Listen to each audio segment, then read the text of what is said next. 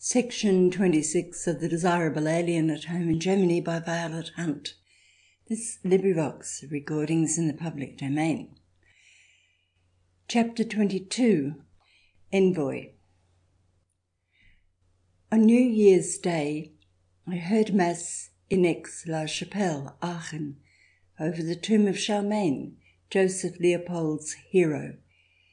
But as a matter of fact we were staying in Belgium, within a motor ride, a walk or stroll of Germany, and it seemed, oddly enough, as if Germany, the country which, like Sir James Barrie's sweet Scotch heroine, boasts no charm, still contrived to draw us.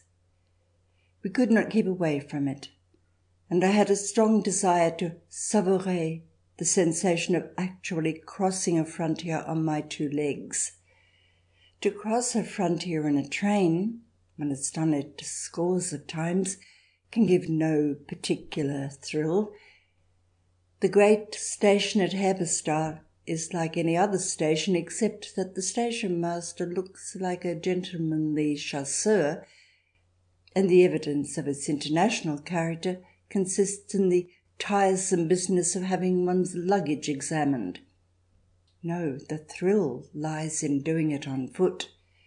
Then one can picture vedettes and soldiers of both sides, good decent fellows who have no desire to be at each other's throats, fraternising over their drinks, standing as they exchange amenities with a leg on each side of the imaginary line of demarcation. I am told they actually did this during the Franco-Prussian War. I don't know how they behaved in Belgium, that poor little buffer state, guaranteed immune by all the powers and perfectly safe to be constituted the lists for this combat when it does come. France is ready. France is belligerent. The posters are up as I write. And that autumn we rolled along the smooth, dull roads towards Germany, the two delightful G-dashers, Belgians, Joseph Leopold and I, a fair Spadoise, and two samples of those charming people who are of no nation but who inhabit Belgium. Warlike images were constantly in our minds, for it was the year of the first war scare. Everybody, for every sort of reason, was so very anxious that the Pax Britannica, the Pax Germanica, and all possible Paxes should be preserved. And to Joseph Leopold, the German who really knew, all sorts of little curious searching questions were addressed. And out of these serene depths of his German consciousness, Joseph Leopold assured us, "There will be no war." But as we passed and approached the frontier, I shed my wrappings and stood up in the car now and then to look at and consider certain strange geographical features before me that reminded me of English North Country slag heaps ending in an overturned wheelbarrow. This gave the usual wild air of unfinishedness and was aided by the truncated rails that lay along the top of the long, low earthwork, and were cut off sharply too. "What are those?" I said. "German railway lines," said Joseph Leopold. "But why are they left like that, unfinished?" "They can't carry them any further than the frontier, as yet, but they are ready." The sinister significance of his speech smote the whole earful of aliens. The courteous Belgians were silent.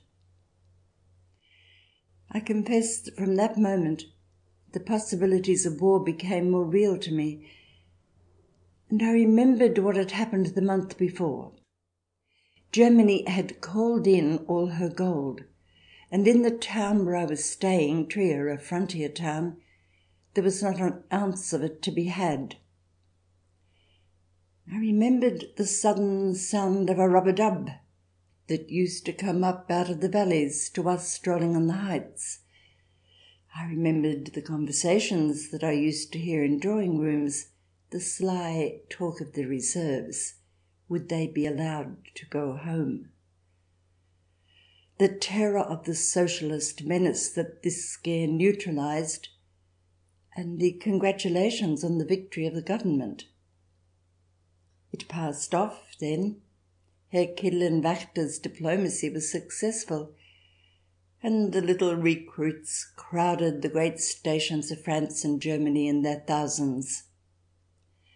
I myself had watched them that year in Paris, coming in late by the Gare de l'Est. I stood with the wives and mothers on trucks and carts in the entry to that outlandish station, and with difficulty picked out my own man, who happened to be travelling on that line, from the hordes disgorged by the last train. This was real then, a veritable menace. The frontier at once assumed terrific proportions in my mind. All this innocent, dull and smiling country seemed to my eyes now covered with men marching, men detrained from those truncated conductors of ruin and strife, placed there like blunted ends of swords, yet terribly significant. Thus far and no farther, as yet. We were bowling along on open heath-fringed roads, up ascents, down declivities of low heath-covered hills. Blue on the horizon that was Germany. It all looked alike. But I felt the sense of imminence so strongly that I almost jumped, as Joseph Leopold said composedly, "Germany down there, just before we begin to go up again. You'll see the squashed crow in a minute." In the turn of the valley there was an ordinary tiled cottage, set bare and gardenless on the side of the ascending road. The eagle of Prussia was spread in the usual spatch-cocked way on an unpretending signboard beside it. The douane. Had we anything to declare? We had descended. The chauffeur shook his head. Some paper was given us by the burly Prussian officer who sat behind a grille inside this cottage on the heathery waste, and who came out politely to see what we were like, then mutely passed us on. We were free of Germany. The country looked just the same, the villages too. German characteristics did not appear so early, but a few miles farther on the familiar rows of grey pots appeared, hat-like, stuck on the gate-posts, and then some geese, more geese, and a whitewashed house with broad blue-painted rafters. I was at home. The rub-a-dub too. Military manoeuvres were being carried on somewhere not very far off, on the broad park-like plateau we had now attained. The place we were bound to, Montjoie, so the Schwadoise lady frequently told us, was supposed to be a gem of a town, lying very low in a kind of kessel, but possessing a fine old castle which was throned on the rock high above the town. We should see a curiously and wildly picturesque place, the physical features contributing, and all in a ridiculously small compass. Also, it was, according to another member of our party, Mr. C., a very happy hunting ground for old furniture. And we ascended hills and descended mountain gorges like those in the Ardennes country, clothed with heavy pines and firs, luxuriant and well watered, and by we came to Montjoie. It was perched on a set of granite cliffs whose height equalled the hills we had descended to get down into the valley. The river wound stilly, smugly in among the cliffs. The houses of the little town, creeping about on its banks, were entirely dominated by the castled steep and hidden until the road, wandering among the gorges of the cliff, led us into the kernel of the valley where it lies. I have seldom seen a more spectacular place, and as we penetrated farther I could not help thinking of the last chromolithograph I had seen of some impossible piece of place portraiture prepared for the outside of a chocolate box. Down these sheer steeps from the ruined chocolate box castle, as on the back sheet of the stage of my first pantomime, I could have imagined that I saw fairies slung in paper festoons come sliding, glissading down to pantaloon in front of the stage, fluffing out their skirts and beginning their pointed-toed dance. For here there are bridges over the foaming stream and stage houses with balconies hanging over the torrent, every sort of papier-mâché effect crowded into a small space. The great shale cliffs of an inky blackness overhang the little streets lying in the shadow, sunless as Victoria Street at noonday, but shot through by shafts of sunlight from above. Small fir trees planted all along both sides of the street, lining them with green, as it were a box for packing fruit or sweets, brushed at the wheels of our car and added to the strange stagey effect. It was an accidental one, and only for the day we were here. These trees were staged, not planted, for the Kaiser had just visited Montjoie.